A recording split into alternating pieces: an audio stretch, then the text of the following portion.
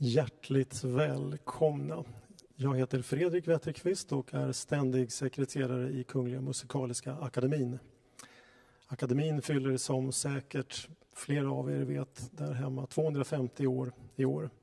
Ett musikens år mitt i denna märkliga tid som vi försöker fylla med så mycket klingande och levande musik som möjligt i samarbete med ett stort antal institutioner, organisationer, konserthus. Kvällens Klingande Akademi är inget undantag och faktiskt i en lång serie av Klingande Akademier med just Stockholms konserthus. Vi har ungefär 70 samarbetspartners och alla har förstås tänkt sig att kunna arrangera musik för publik i salongen. Vi har varit lyckligt lottade så tillvida att vi har kunnat streama alla våra aktiviteter så här långt. Och det är vi väldigt glada för. Många av er har följt våra arrangemang redan. Vi har hunnit avverka kanske 20-30 stycken så här långt in på året och har väldigt många aktiviteter kvar. Närmast 14 maj släpper Erik Westbergs vokalensemble en helt unik inspelning av Andreas Halléns Missa Solemnis från 1921. Ett 100-årsjubileum. Därefter har vi till exempel blåsmusikens dag som vi hoppas ska fylla hela Sverige med blåsmusik lördag den 22 maj. Let me say a few words also in English to listeners from abroad. In particular, I know we have guests from the United States and England this evening. We're delighted to be able to arrange this seminar in English, not only for obvious reasons, our guests, but also to reach out a little bit. For those of you who would like to join in for another seminar in English, on June 5th, we'll arrange something on 18th century music again. It's the Italian composer Ottini, Swedish composer Jonsson, French composer Rousseau's music opera play Birger Jarl that we talk about and perform music from in conjunction with the Stockholm Early Music Festival. Saturday, June 5th, will be digitally broadcast and in English. Now it's high time for me to hand over the microphone to this evening's moderator, conductor Olof Boman. Thanks. Tack så mycket, Fredrik. Och då får jag också säga välkommen till den här Klingande Akademin som ska bli ett musikaliskt samtal som vi idag ska ägna den svenske 1700-talskomponisten och musikern Johan Helmich Roman. Vi befinner oss här på Konserthuset i Stockholm i Grünewaldsalen. Och här på scenen ska vi de närmsta minuterna umgås med denne Roman och hans värld. Och det ska vi göra bland annat tillsammans med en internationell gäst på besök i Stockholm just nu, Mr. Ton Koopman. And that's why we from now on will do this in English. Before I introduce you, Mr. Koopman, I will introduce another guest, Eva Helenius. You are a musicologist and you have spent a lot of time together with Roman. And I dare to say that you are the one knowing most about this guy right now. And we're happy to have you here. You soon finish your book about Roman and his life and his time. We're looking forward to that. And you are also running Klaverens Hus, a unique collection of keyboard instruments from the past. Welcome. Swedish made. Swedish keyboard instruments. Because we have no factories anymore. No, that's true. No. So we have to Good. Mr. Koopman, you come from the Netherlands and you have been around as harpsichordist, organist and conductor as long as I know. Already in 1979 you founded Amsterdam Baroque Orchestra, and since that you have toured all over the world with that group, but also as a guest conductor. And this week you're here in Stockholm to conduct the Royal Philharmonic Orchestra. Welcome. Thank you. In that program that you will conduct tomorrow with the orchestra, here at the concert hall in Stockholm, you will also play a Sinfonia by Roman. And my name is Olof Boman. I'm a conductor and artistic leader of Konfidensen Opera and Music Festival at Ulriksdals Court Theatre here outside Stockholm.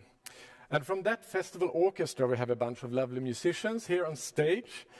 Peter Spiski, leader, Lina Söderholtz, violin, Martin Lissola, viola, Mime Brinkman, cello, Marcus Molin, harpsichord. Welcome to you all. And we have also Jenny Eriksson Nordin, soprano, who jumped in with short notice today. We're very happy that you're here and will sing for us. Before we let you play a larghetto and two gavotas from Romans party music for a party in Stockholm 1728, I also want to introduce Max Låke. He's sitting there behind the cameras and he makes everything work today. I'm here. You're there. That's good for us to know. And then, dear audience, of course we really miss you here in the hall today. But we know that you are there, and I hope that you can feel some of the excitement that we feel here on stage right now. So, let's hear some music by this Johan Helmich Romans.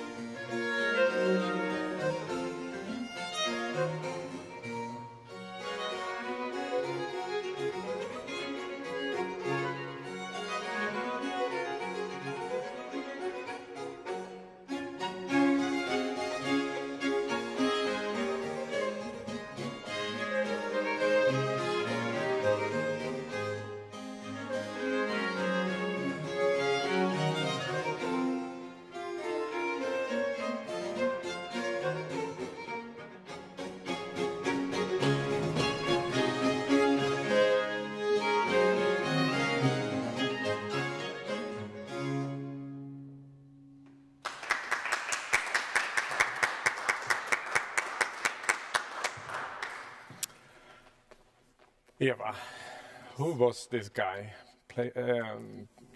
composing this lovely music? The man whom we honor today is one of the most important persons in Swedish music history ever. Who was he then? Yeah. And what did he do to get such a praising esteem of the posterity? It's not the easiest thing to do research about this humble and self-denying person, who, according to his biographer Abraham Magnusson Salstedt, Max, första bilden, could not stand his own praise, nor did he push his way to be famous.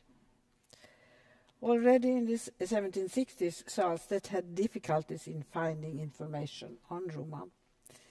He had Roman's own biographical notes at hand when he wrote his biography, but never gave it back to the Royal Academy of Science, from which he borrowed them.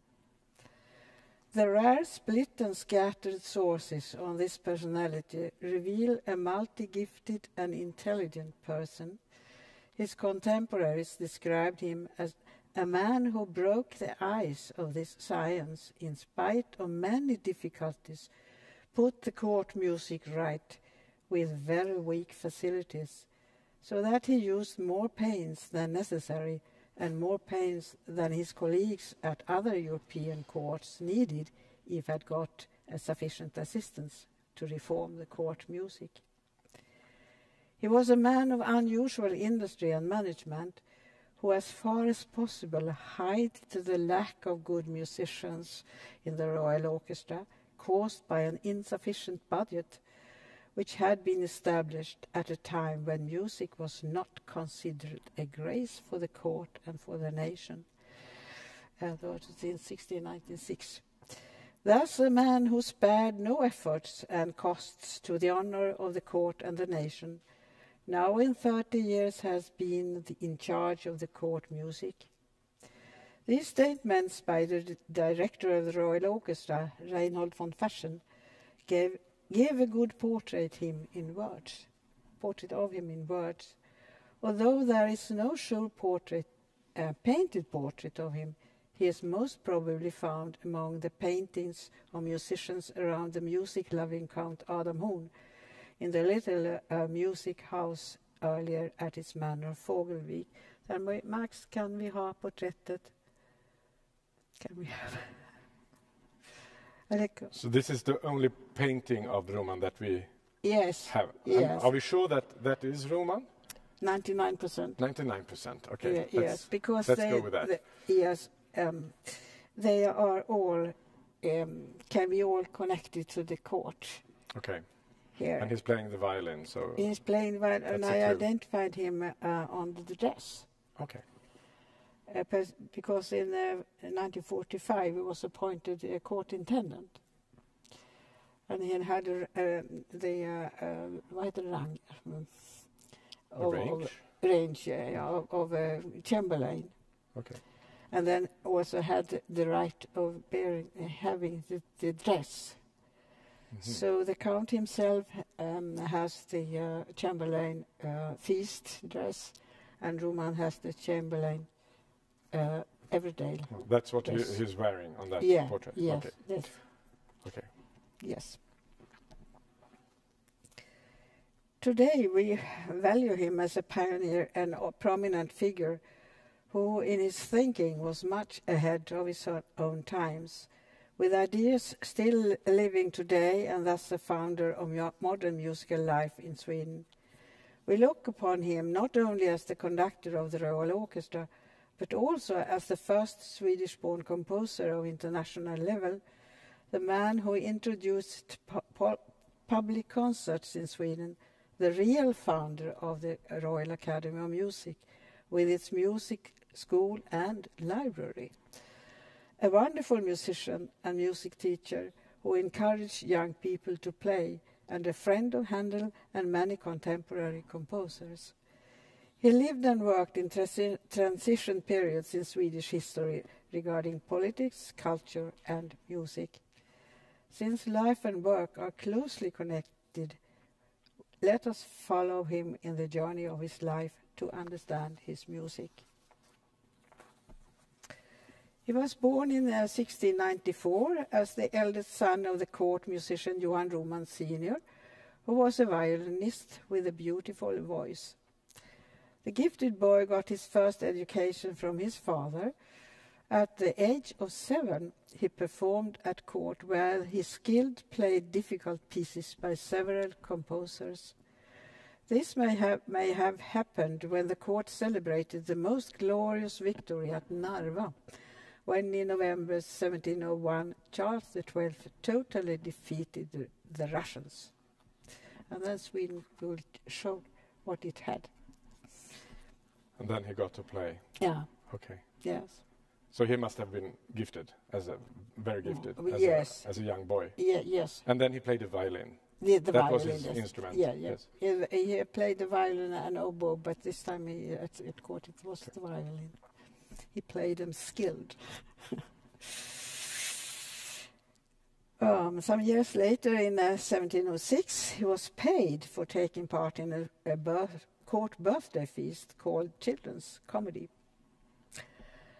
Probably from this time he belonged to the Royal Orchestra as an unpaid musician, and in 1711, at the age of 15, he was employed as a paid musician.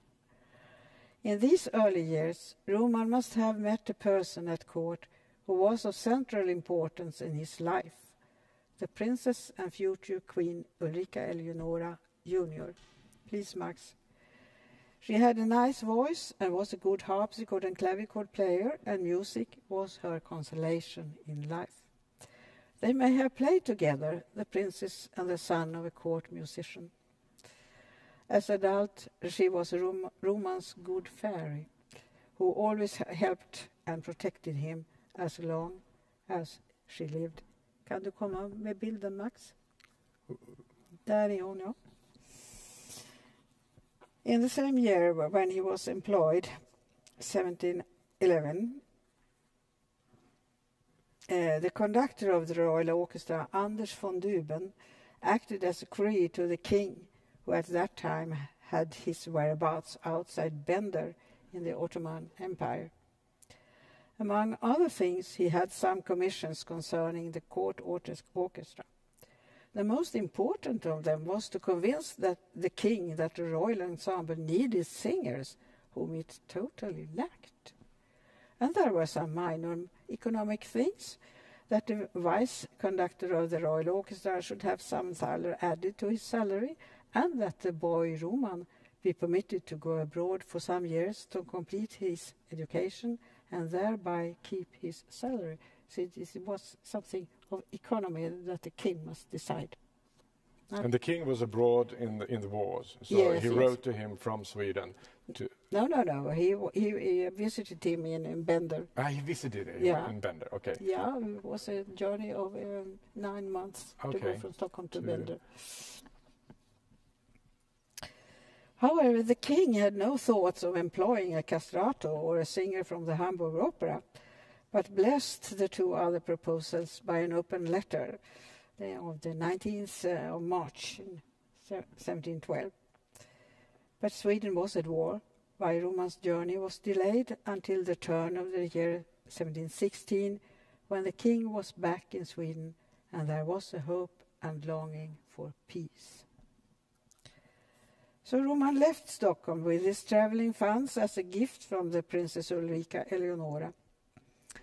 His goal was England and London, where he soon was employed by John Heidegger to play in the orchestra of Handel's Opera Company.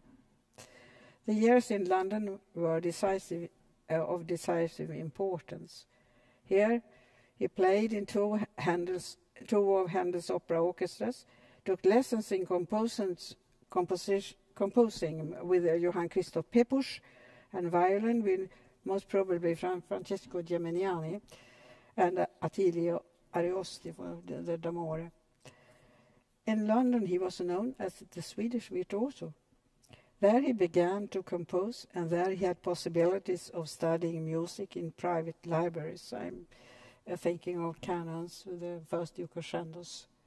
He owned all the Chandos anthems. He must be in there copying. He brought a big own music collection when going back to Sweden. A big collection which he used. And that's why a lot of foreign music was played in Stockholm quite early after they have been written.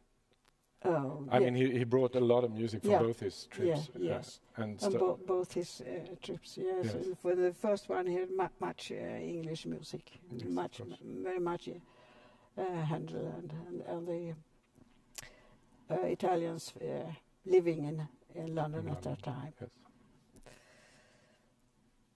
When the long war came to an end after the death of Charles XII in 1618, and Sweden had peace with its enemies, Roman had orders to return to Stockholm. Thus he left the good life he had in England and was back in September 1721. The contrast between the musically rich and economically safe life he had in London and the poor situation in the capital of Sweden must have been a shock to him. Around 10 years later, Roman explained the situation. I received the orchestra in such a state as a war, starvation and plague had left it. With no salary paid at all, the situation seemed so severe that he asked for his permission to quit. But the Queen and King did not want to let him go. He must have negotiated about the conditions to stay, and was promised the place as vice conductor of the Royal Orchestra and a higher salary. That was in December 21. But since at the beginning of the next year still no salaries had been paid, he once more asked for permission to quit and leave Stockholm, most probably for Kassel, where he had a place as intendant of the court orchestra in the years 21 and 22. He was again promised a higher salary and, most probably, also the place as ordinary conductor of the Royal Orchestra, which was expected to be free in some years. Also, the musicians should have their salaries, which had not been paid in 2 years. And how did they survive? They must have their salaries to play. Of course. To exist. Hard times. They were hardest times in Swedish history. Okay. Already at this time, he must have had a plan to reorganize to help the music in Sweden. An enormous work waited for him.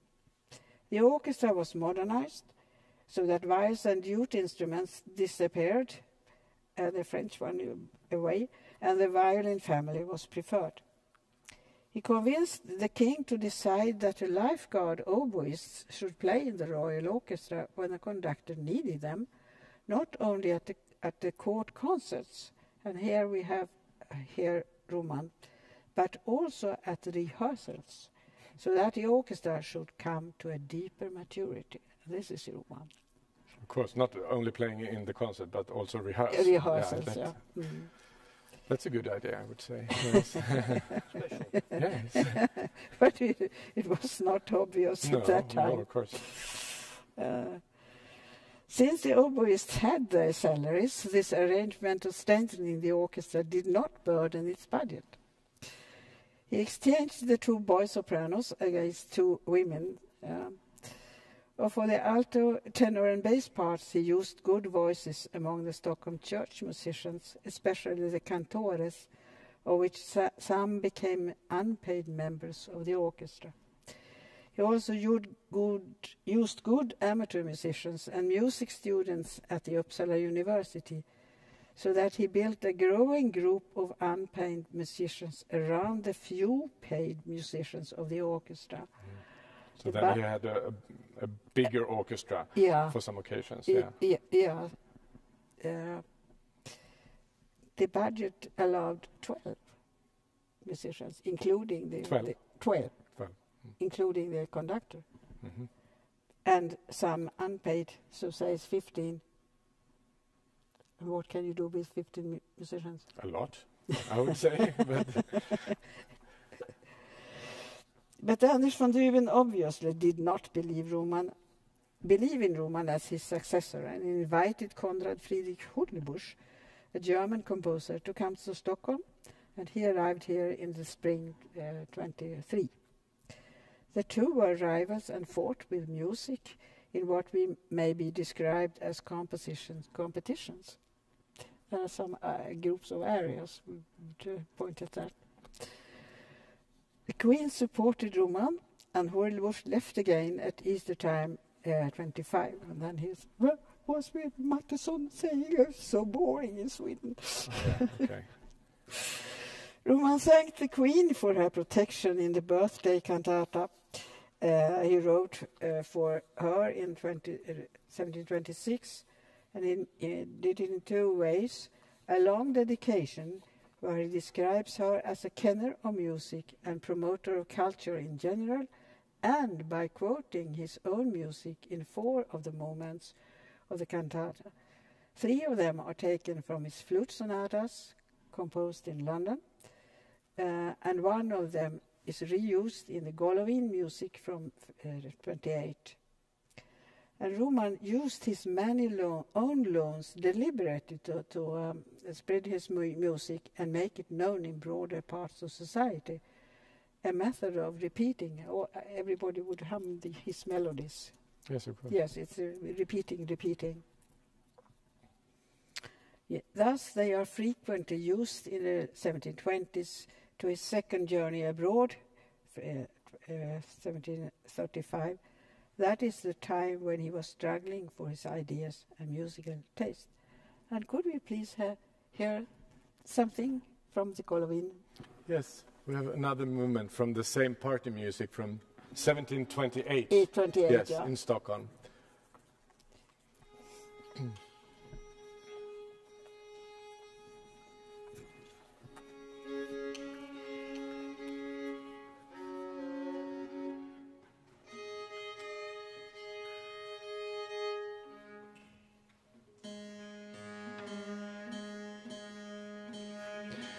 Så Olof, vad är det vi kommer få höra nu? Nu ska vi höra ett andantino från en svit från Golovin-musiken. One movement from this Golovin music by Roman, written for a party in Stockholm, arranged by the Russian Count Golovin. He was some kind of diplomat in Stockholm at that time. He was a Russian minister. Yes. And he organized the party, and they needed a lot of music, of course, for this party. Yes, and this party was to celebrate the coronation of the Tsar Peter II. Okay. There was a big illumination with 2 words in Russia, mellanfolklig glädje, so the joy between nations. Oh, that's great. Yes. Okay. Please.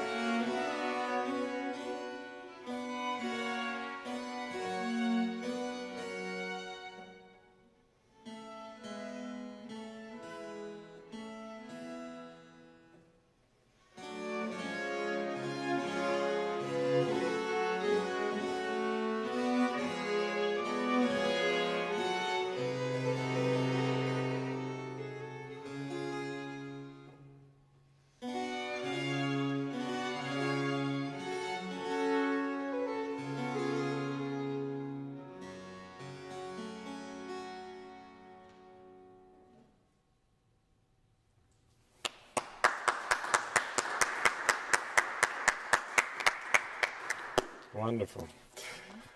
So that was 28. Yes. Yes. And then, but he went on with another journey as well. Yes, a bit later. A bit later. Okay. Yeah. So now he was back in Sweden, was trying to reorganize the orchestra and get things better. Yes. Yeah. And when Hulebusch left, the way to the place as an ordinary conductor of the Royal Orchestra seemed to be open. The vice conductor Gottfried Buchholz died in October 26 after several years of illness, and Anders von Düben was expected to leave the Royal Orchestra for his duties as Marshal of the court in advance. A special sum was reserved for the Royal Orchestra for buying and copying music, tuning the harpsichord, care of instruments and other things. It was a new thing. They didn't have that before? No. Okay. So there were great difficulties of getting music. Of course.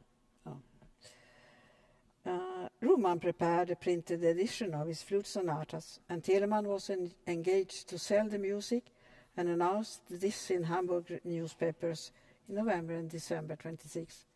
But von Düben was again of another opinion and had in a letter to the king that he wanted to see his niece Carl Gustaf von Düben as his successor, with a reason that the post after around 90 years of service should remain in the family. Furthermore, the position consisted of two tasks, both director and conductor of the Royal Orchestra. Being director was an official position or administration, and these were reserved for the nobility. Roman was a commoner. Yeah. The problem was solved when the two positions were given to different persons, and the Chamberlain Karl Frank was appointed new director. Roman was appointed the ordinary conductor of the Royal Orchestra on the Queen's birthday on the 23rd of January 1727. And Max, a portrait of her. This was no chance but a gift to the Queen. Here you have your Kapellmeister. Roman thanked by dedicating the print of his flute sonatas on the 4th of July 1727, which was her name day. Today is still Ulrika. But troubles were not over. In August 27, a new marshal of the realm was appointed. Magnus Julius de la Gardie belonged to the old Swedish nobility, a family which was of French origin. From the late 17th century and almost all the 18th century, Sweden was very French. Language, fashion, customs and music. And here Roman came with his Italian taste. De la Gardie became Roman's enemy, who in 1730 convinced the king to decide that the Royal Orchestra should be established in the French taste. His reasons for this were that the French ensemble was easier to keep at a high level to a lower cost than the Italian one, and that French music was what people were used to hear and knew. There must have been hard discussions on musical styles, which ended up in the decision that Roman was allowed to continue his work and thereby show the beauty of Italian music, which in fact reversed the royal decision. From the time around 1730, Roman began to perform big vocal church music, and the time was deliberately chosen when he, in Easter time 1731, gave the first public concert in Sweden. He there connected with a European tradition, but had also other intentions. When performing the Brockes Passion, public concerts gave the orchestra constant exercise and served as rehearsals for important performances at court. Yeah, so that was a new thing. Yes. And an audience that didn't belong to the court, they could go to a concert and pay for the ticket and then listen to music. Yes. And what you mentioned was the Brockes Passion by Handel. Just that. In his version, yes. Yes. Was it a success, these concerts? Yes. People liked it very much. Yes. They wanted to. Yes, but he couldn't get this pressure on the orchestra at court. No, of course. So he went outside. Yeah. To the audience, and they were get them to play more often and for an audience. Yes, and they were also of course rehearsing. Yes. Developing. Developing. Yes. At the end of the 18th century, we talk about övningskonserter. It's the same thing. Rehearsal concerts. Rehearsal concerts, yes. And the concerts, they were a method of making his musical taste known in broader parts of the society. He sought for support for his method, for his ideas, and for his music. It sounds like he started to be a part of the really be a part of the musical landscape in Stockholm right now. Yes. People started to know about him and and his music was played. But also Handel and other music. Yeah. Yes. And earlier the churches had been the concert halls. Oh yeah. And movies out to perform. But you could never pay for a ticket and go to a concert. That was new from 31. That was new, and everyone who could afford to buy a ticket could go to the concert. Okay. And now we come to Romans' second journey abroad. It had several reasons. The official reason was that he, trying to regain his hearing, should use the warm bath at Ischia outside Naples. But of course it was also a journey in music to strengthen his musical network and bring together a useful music collection. Yeah. He was away for 2 years, from 35 to 37. At first he revisited England and met Handel again, and Max, please a portrait of Handel. Thereafter he went through France and reached Italy. In Naples he met composers and studied music in libraries, composers as Leo Saro Pergolesi. He stayed in Rome, Padua with Trantini, Bologna with Perti and Laurenti, thereafter Vienna, München, Augsburg, Dresden, where he met Hasse, and Berlin. A pattern can be seen that he met orchestral leaders, composers and violin virtuosos. Maybe the Bologna violinist Laurenti inspired him to his Assaggi for violin without a bass. For Laurenti has always Tartini, but much later. But he met with Handel again, this journey as well. Yeah. But he didn't return to London, so he went to Italy and then back to Sweden. The other way around. That. Yes. And you said something before that you think they were friends, Handel and Roman. Yes. And we know that he was very inspired by Handel, and he took a lot of music back with him to Stockholm. Shall we have something by Handel as well? Yeah, yes. Yeah? Yes, please. You have something? It's a good idea. Not only Roman, also Handel. That's great. Why do you think they were friends? Is there any document about it? Why Handel and Roman have to say Roman, yes. why they were friends? Is there any? Because of Salzburg. Aha, okay. So he told about the friendship. Yes. 9 years after his death. Yes. So okay. Yeah. Yes. Okay.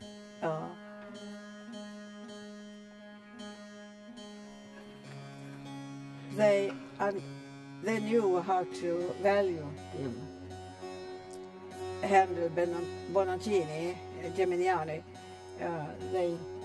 Knew to value Roman? Yeah. Okay. Yes. No.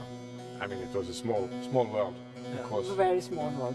We hope that they had some beers together in London. That's great. So, Olof, what are we going to hear now? I think we're going to hear Chacon by Händel. Passacaglia. Passacaglia by Händel. Oh, great. Georg Friedrich Händel.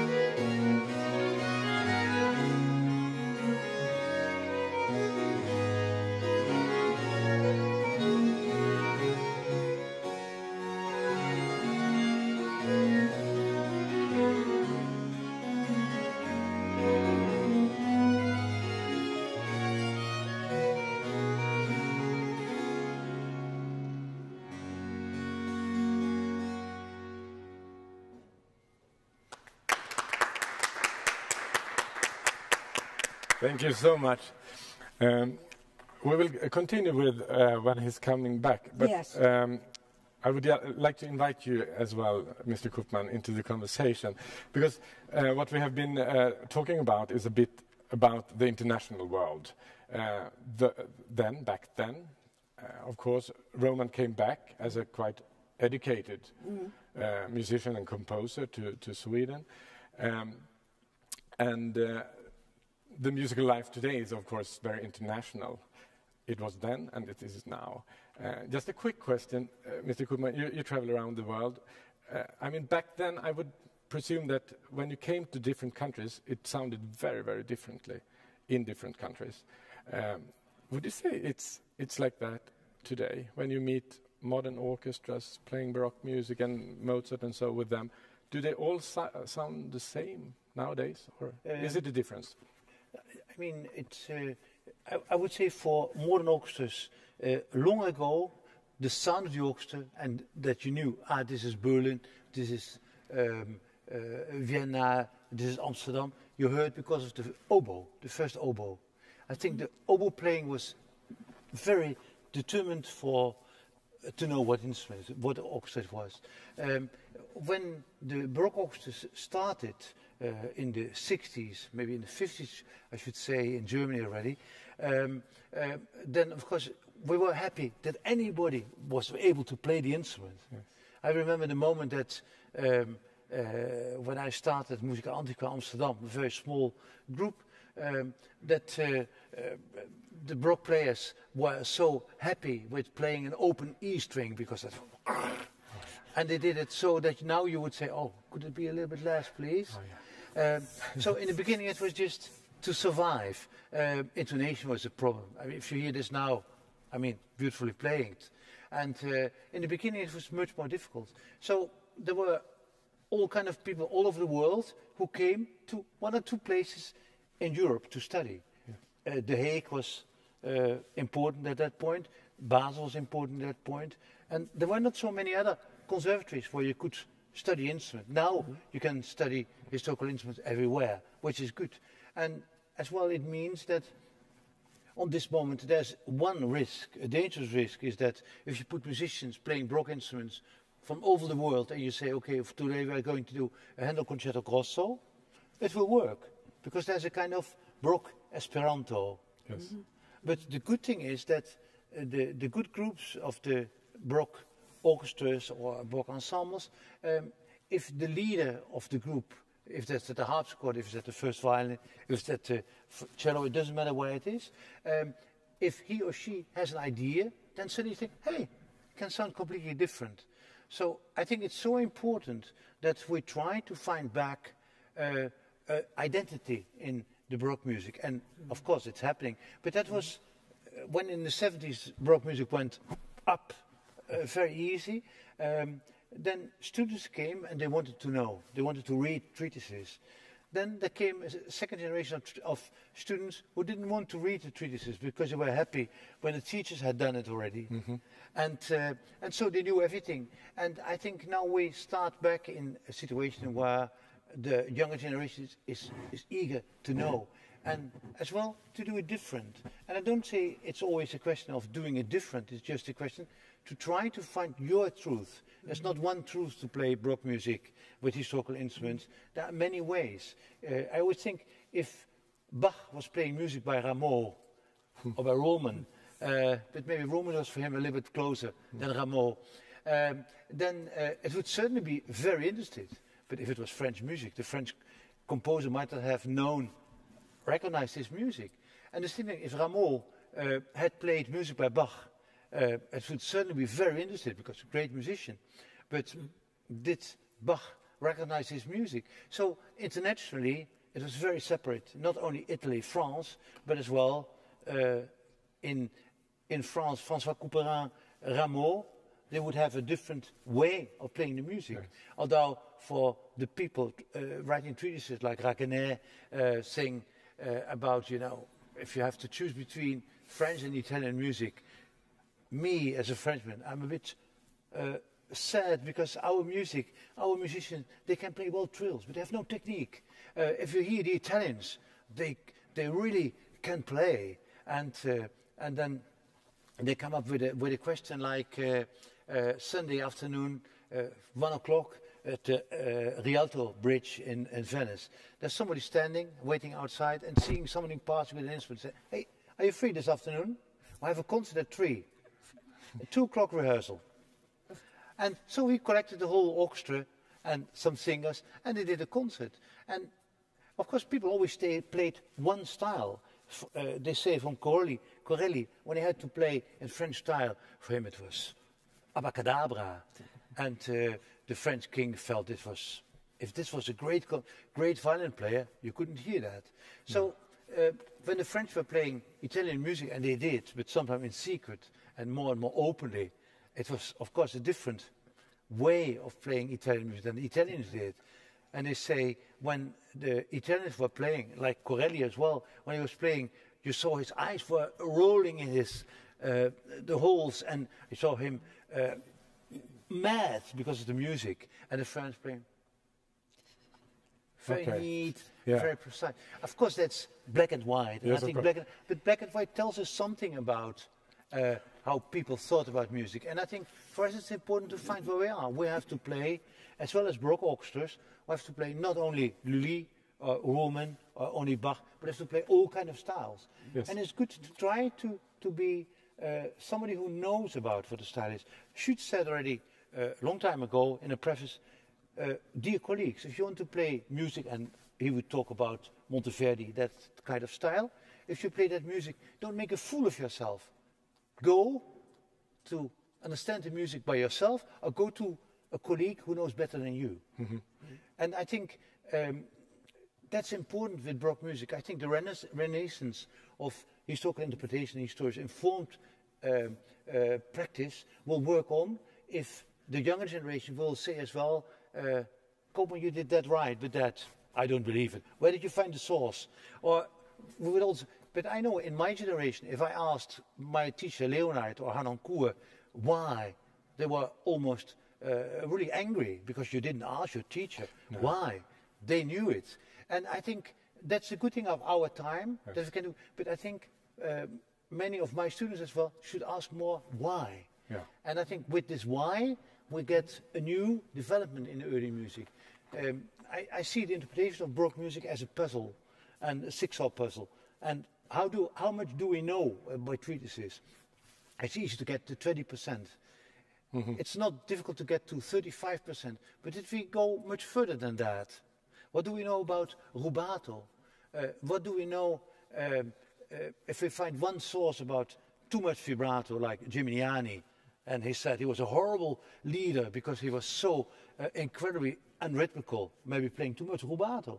Mm-hmm. Would be an interesting source for rubato, by the way. So I think there are many things we still don't know, and we should research on and accept. Let's say when I was starting with my Bach cantata recording, Rifkin came up with his theory that a choir didn't exist. And an orchestra, if Bach had 2 first violins and 2 second violins, that was a lot. And so I thought, okay, I never thought about that. Let's go into sources. And I found out that many of the sources he was using, and particularly Andrew Parrott, what's in the name, was giving half part of the source, and the other part he lets away. Like he quotes a source where they say a choir should be 4 or 8 soloists, singers. And there is the quote stopped by Rifkin, but the quote goes on and says, then you can add some less good people to build up the capella. Like Roman did with the orchestra. Yeah. He had some paid musicians and then a bunch of music playing along for full sound. At all the court chapels it was like that. I mean, if you could play violin, please come and join. Mm-hmm. And if you are playing too much out of tune, they said, don't join us anymore. and so I think people were quite direct, but one court had to fight against the other because they wanted to be number one. And if you were a small court, you could say, okay, we have no money. But the small courts tried to get the best musicians, then fewer, and they were giving lessons to the other ones. Mm-hmm. So I think it was an interesting time.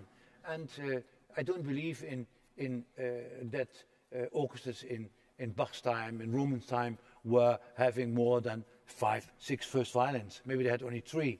But lower than that, I don't believe it, because just try to play in tune, high up. It's difficult. And why to do it? Why to compose for a group when you know, this is very dangerous? So if you have 4 violins, 5 violins, works well. Seconds, maybe 4, violas 2, 3, cellos 2, 1 contrabass. I think you are exactly at the orchestra with Kwan's things. It's a good orchestra to accompany and to make chamber music.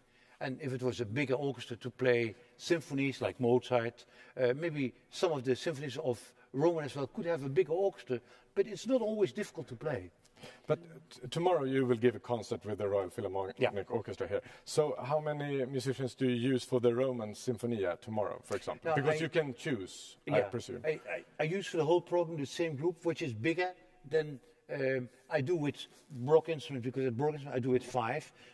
But with the modern orchestra I normally do 6 or 8. I work here with 8 people, and people are really trying hard to come into the style.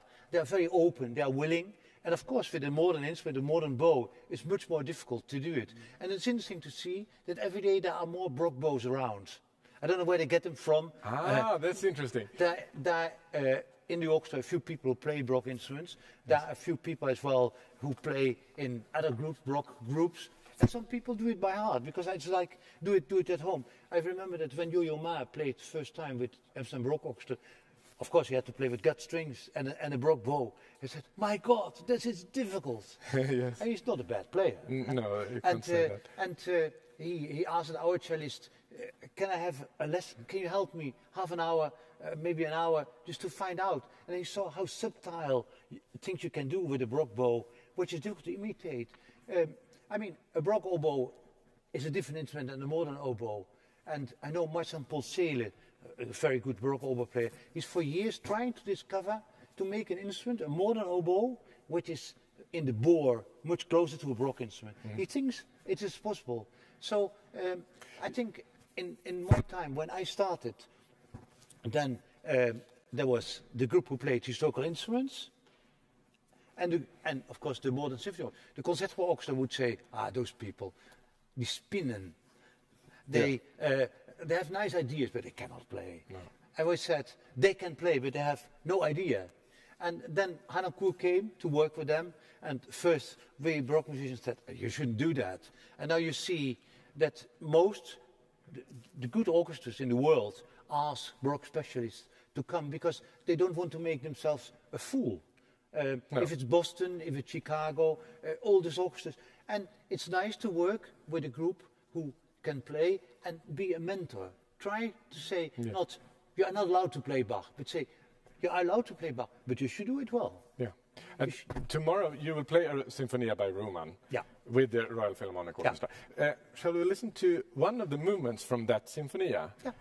And we can just imagine, because these musicians, they play on period instruments, historical instruments, which are closer to what Roman had and heard. And tomorrow you can listen to the concert from here, the concert hall, and you can hear it in another version with modern instruments. So please.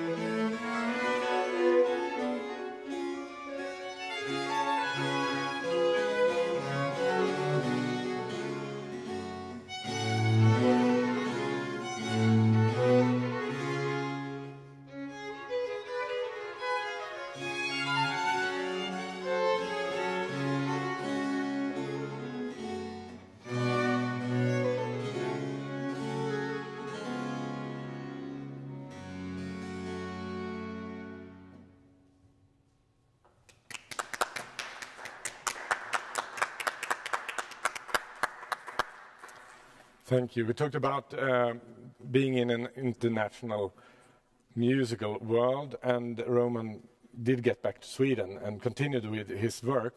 And when talking about the international scene, in those days, they sang in Italian, of course, and in French, and in German and so, but to sing in Swedish, that quite a lot of people, they thought that was impossible, or almost impossible. It was only the folk music that you sang in Swedish. They thought the Swedish language was too hard for music.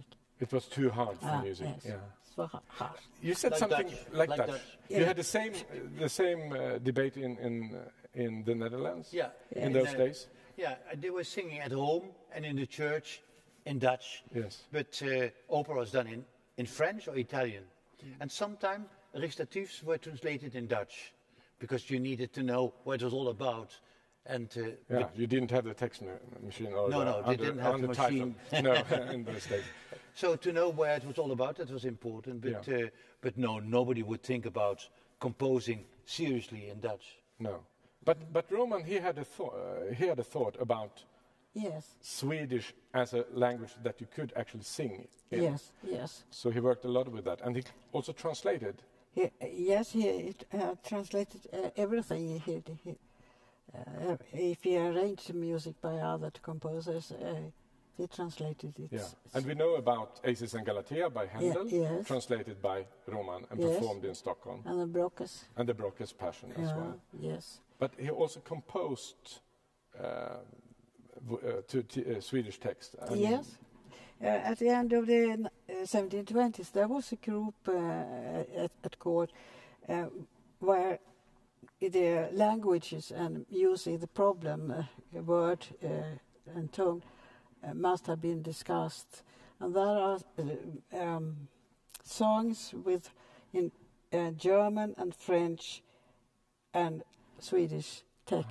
So they could compare, maybe? Yes. This is experimental workshop. Okay. Shall we do an experiment here as well? Let's hear a song by Roman, an original composition by him. Yes. To text from the Bible. Yes. And then it's in Swedish, this song, and the translation is from the Charles XII. Yes, Bible. his Bible was 1704. 1704.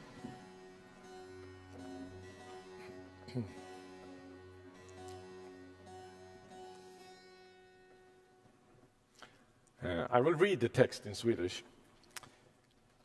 Jag vet att min förlossare lever, och han ska på sistone uppväcka mig av jordene.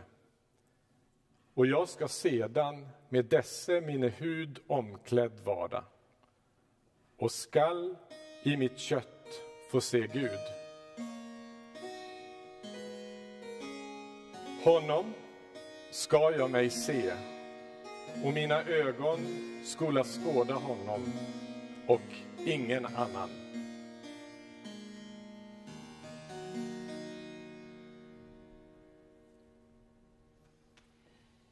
Oh,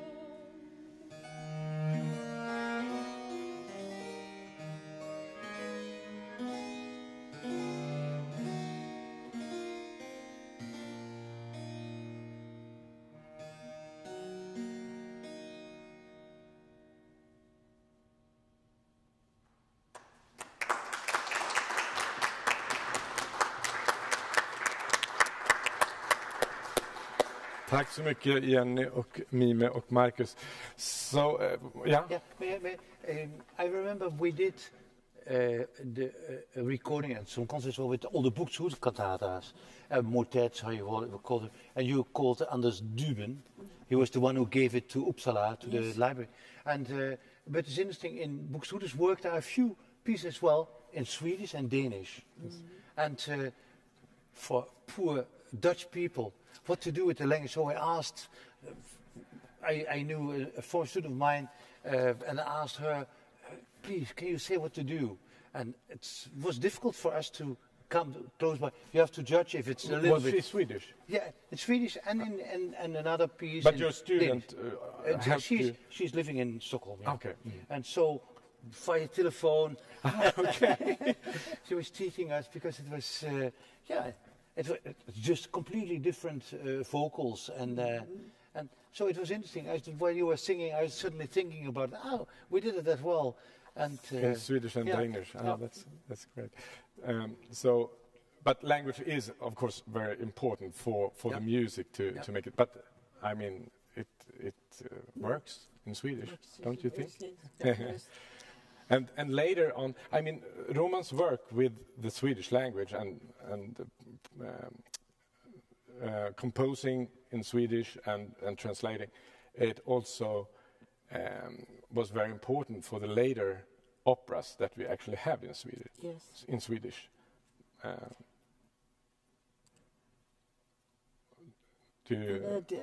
Of course, his the work which is most obvious showing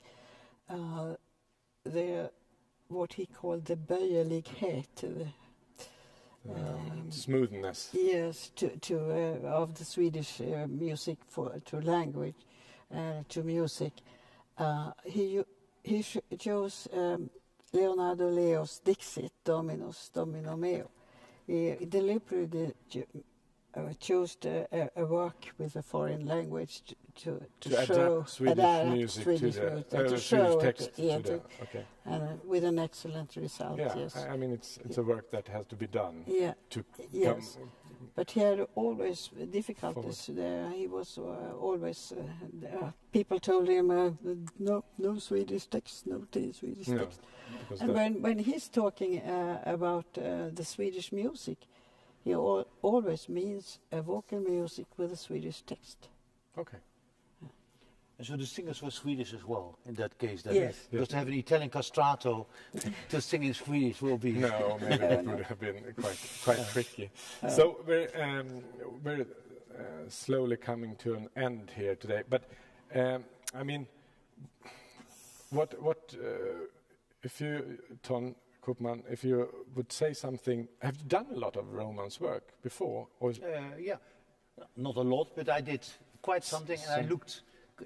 because I was thinking about the bigger works he did, like Dottingham music, like the Golfin, I don't know how you pronounce it, music, very beautiful music. And so when I came into contact with music by Roman, by the Dottingham Baroque by Lars Brolin, I think he was the leader at that point.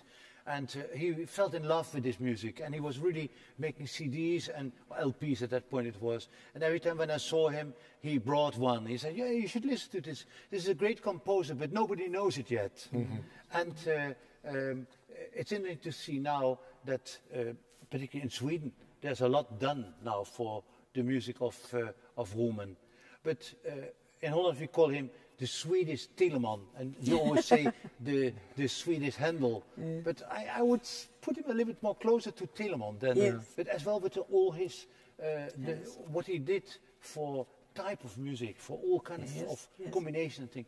So I think he's a composer who needs, like Buxtehude, and still many of the what we call now the minor composers, to be acknowledged as a great composer. Yes. And I think he's our big Baroque composer, of course. Yeah. We should play his music. We, as musicians, we should make publicity for him, because he deserves it really to be known not only in Sweden but outside as well. No. And I mean the work that you do now, Eva, with his life, and which we have not known so much about, but now we start to know through your research, and so it's also important, of course, for yes, it is important to understand him. To understand him and the time. Yes, and the time. Yes. Yes. Because he was a servant at court. And now we will have the feasts, that and that, and please fix the music. Yes, and he did. And he did. Yes. And many times he was in a hurry, but he did it. Yes. But I think if you perform music by Telemann or by Handel or by Bach, even if you do it very bad, it still remains good music. Yes. Yes. If you do Couperin and you do it badly, it doesn't remain well. And I think it's the same with Roman. You should give really attention, not to say, okay, we'll play it and we are good musicians, we'll do something. Just prepare it well. Think for variety. And then I think, if I see his bigger works, how much variety is there with the instrumentation. I think lovely to listen. I'm certain there is an audience for this music. Yes, of course. We have these excellent musicians here. Do you have, when you listen to the conversation and so about Roman, and when you play the music, do you have some questions that you would like to ask to these people with a lot of knowledge? Is it fun to play Roman? Yeah? Mm-hmm. Wonderful. I usually, when I play it, and it reminds me of some style. This is a little French, this is a little Italian. But I always recognize there is still, I used to say, some charming Swedish accent into it. You know, that it's like, it's French, but there is something, always a little turn or accent or jaha. Something Swedish comes out, and also a little folk music fiddling, because I come from Slovakia and I grew up with the folk music. There are little corners I can't help, just kind of throw the ball a little more into over the board. But yes, would you call it little accent, a Swedish charming accent in the? Oh, that's interesting. Is that something we can hear in the hornpipe that you will play now? No, yeah, you say so. So, unfortunately, we have to stop. Time flies, and there's a lot to talk about. And thank you so much, Ton Koopman and Eva Helenius, and you musicians and Jenny, for this hour together. And now we will end this with a hornpipe, also from the Golovin music, this party music from 1728. Please.